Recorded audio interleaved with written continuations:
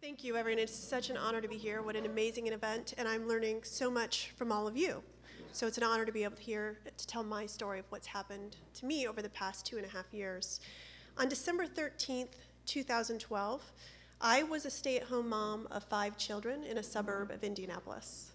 I did not consider myself politically active at all. I had been a communications executive and stayed home for about 5 years. I really assumed that my lawmakers were doing what they should, that they were making laws that would protect me and protect my family, and I was going about my business. Flash forward 2 days later, December 15th, 2012, and I helped found one of the fastest growing grassroots movements in America. So what happened between those 2 days?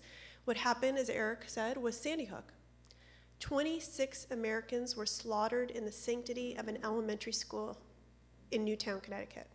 That changed my life, and it changed the lives of so many mothers in this country who couldn't believe that this was America. We had a choice. We could leave America, or we could stay and fight, and we stayed, and we're fighting. I'm not a lawyer, I'm not a politician, I'm not even a trained activist. I'm really every American woman. I'm every American mother. But by using my communications experience, I helped change who is talking about gun violence in America and how we talk about it. I took an online discussion and turned it into an offline grassroots movement. We are changing our country's culture of gun violence through conversation. Despite how powerful and successful Moms Demand Action has become in just 2 years, I have to say that I hugely regret not acting sooner. I lived in Texas when one of America's first shootings happened at Luby's cafeteria. And then I had very small children when Columbine happened. I didn't have the bandwidth to act. And then Tucson, and then Aurora. And for me, Aurora was a turning point because my son Sam, who is 13, or was 13 at the time, was going to see Batman the night after the mass shooting in Aurora. And he happened to see what happened on the news. And when he went to the theater, he had his first of what ended up being many panic attacks because he thought everyone around him was armed. And he actually fled the theater. And that was sort of a bubble of innocence that had been broken. He realized he wasn't safe. So 5 months later, that was just 5 months between Aurora and Sandy Hook, my first thought when I saw the horrific news coming in over my television was, well, I have to make sure Sam doesn't see this. But of course he did, because it was everywhere. They were talking about it at school. And his reaction was complete and total indifference, because this happens all the time in America. And that was what he realized. So his reaction of indifference made me outraged. And it just wasn't acceptable to me as a parent. And in fact, I was in training to become a yoga teacher at the time. And the next day after Sandy Hook, I was in a yoga teacher training class. And obviously outrage and the tenets of yoga aren't really very compatible. So I rolled up my mat and I went home and I thought, well, I'm gonna look online for something like Mothers Against Drunk Driving. And I couldn't find anything that was like that for guns. And so I thought, well, I'll start my own Facebook page. And please keep in mind, I am no social media guru, or at least I wasn't at the time. I think I had 75 personal Facebook friends. And within days and then months, we had thousands and thousands of people who liked our page and wanted to get involved. Every mother in America, I think, had the same idea that day, was we have to do something. The page really has resonated with people. You know, you don't have to be a policy expert or a professional organizer. You don't have to know much about the issue of gun violence to get involved online. You just have to like a page. So what started originally as an online conversation has grown into an offline grassroots movement. Mothers who wanted to get involved and start their own chapters. And 2 years later, that's all, 2 years later, we have a chapter in every single state of the country and 2.5 million supporters.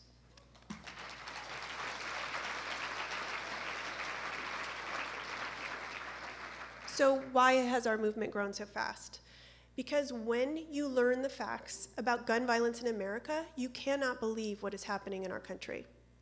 People cannot believe that 88 Americans are shot and killed in this country every single day. And that includes 8 children or teens. Criminals, domestic abusers, and the dangerously mentally ill can get guns with no background checks, online and at gun shows.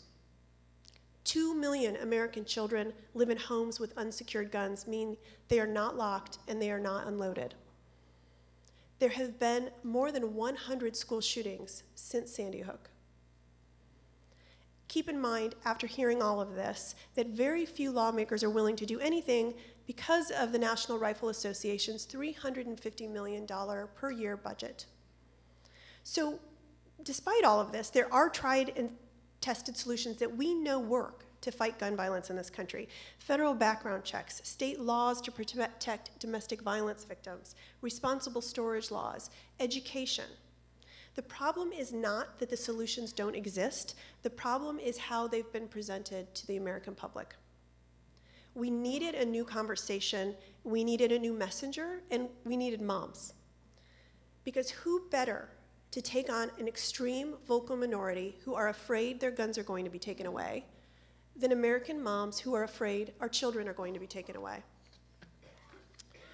So how are we doing this, given that, as we all know, women are not adequately represented in boardrooms or in state houses? Well, we were the majority of the voting electorate in the last presidential election. Nearly 70% of American moms have Facebook pages and are involved online, and moms make 80% of the spending decisions for their families in this country. So we are leveraging that unique power to change the conversation about guns online and offline. Online, I'll give you an example of what we've done. Perhaps you've heard now of the term open carry. I'm very proud that moms have made this part of the public vernacular, because open carry is basically being able to take your loaded long gun out in public and take it to the community, take it to your local store, and it's legal in more than 40 states in this country with absolutely no regulation, meaning no background check and no training. But until you see what that looks like, you can't imagine how terrifying it is. And if you live in New York or California, you don't see this kind of stuff a lot. I live in Indiana, and you do see people taking their loaded AR-15 into the local Kroger to buy a gallon of milk. Moms have made these images go viral, and when they see this, when Americans see this, they know they don't want it in their communities. And then offline, we're doing the similar tactics. We started something called stroller jams, and this started in Maryland. Right after Sandy Hook, the Maryland governor was going to pass sweeping gun reform legislation, and our moms showed up in the hallways of the State House to support him. And what we realized was, when we have our strollers and our diaper bags and all our baby paraphernalia, you really can't get through the hallway. So, the legislators would have to stop and ask us questions or answer our questions, and we thought, well, this is a stroller jam. This is great. We're going to take this idea and we're going to do it all over the country, and we have. In Congress offices, in state houses, and public transportation, and our local stores, and it's been a very effective tool to use mom power. And then we also have combinations of using online and offline, and a good example of this is some of our corporate campaigns. As you guys may know, a company headquartered right here in Washington, Starbucks, in June of 2013, decided they would change their policy so you could no longer smoke within 20 feet of the store, despite state laws. However, they were still going to follow gun laws according to state law, meaning you could bring your loaded AR-15 in to get a latte, and people were doing that. So we started a campaign online called Skip Starbucks Saturday. Moms were showing how they were having their coffee with gun sense, and then we were putting pressure on them offline as well. We were showing up at stores and talking to managers and having stroller jams and educating customers. And within just 3 months, we got the CEO, Howard Schultz, of a global organization to get on television and say guns were no longer welcome.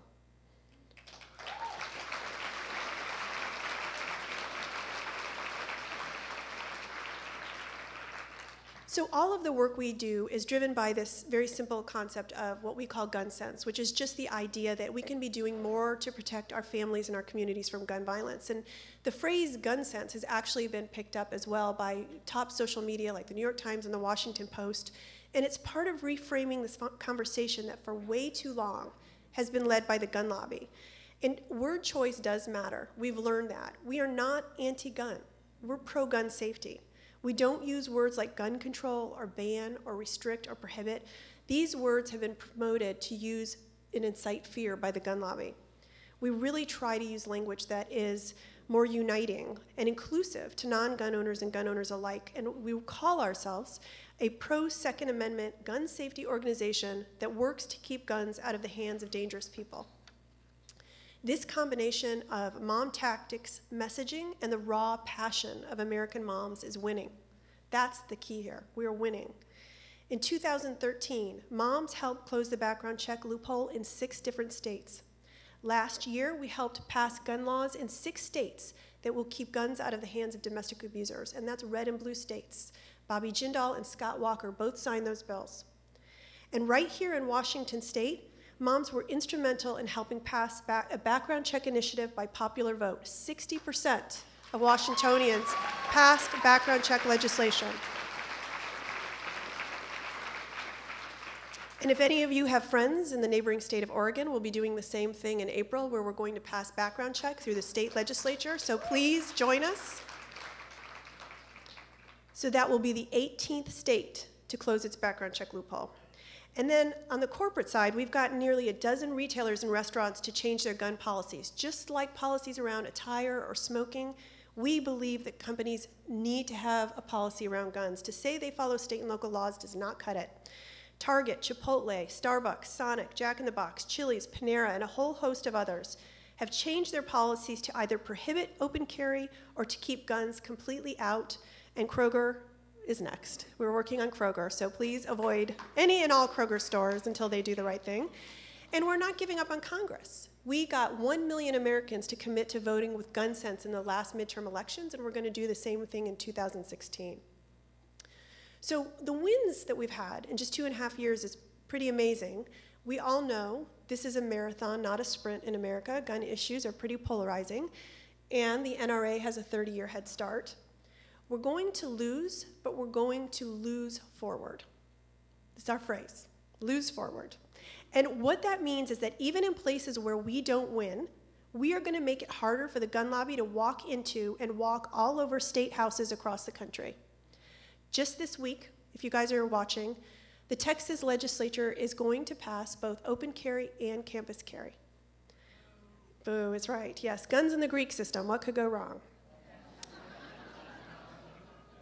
So, we're going to lose that in Texas, but the gun lobby had to work hard for it because moms were there to change the conversation.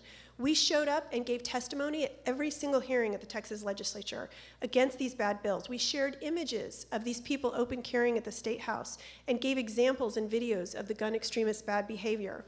We amplified the opinions of people who do have gun sense in the state. As a result, the open carry bill that is going to pass is not what they call constitutional carry, which means any and all comers can open carry in the state without a background check and without a license. You will have to have a background check to open carry handguns now in Texas.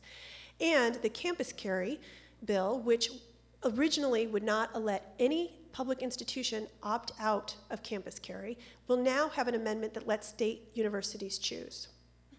So we haven't won them all, and we won't, but we are challenging the gun lobby in a better place for not only Texas, but nationwide.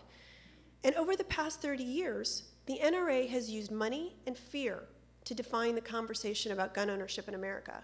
Moms are reframing the conversation to be about gun safety and responsibility. We took advantage of a moment to change the messenger and a message in a conversation that had been going nowhere for 30 years. Proving that reframing and redefining a conversation can salvage even the most polarizing social issues. American moms are going toe-to-toe with one of the most insidious lobbies in the history of our country, and we're winning. Thank you very much.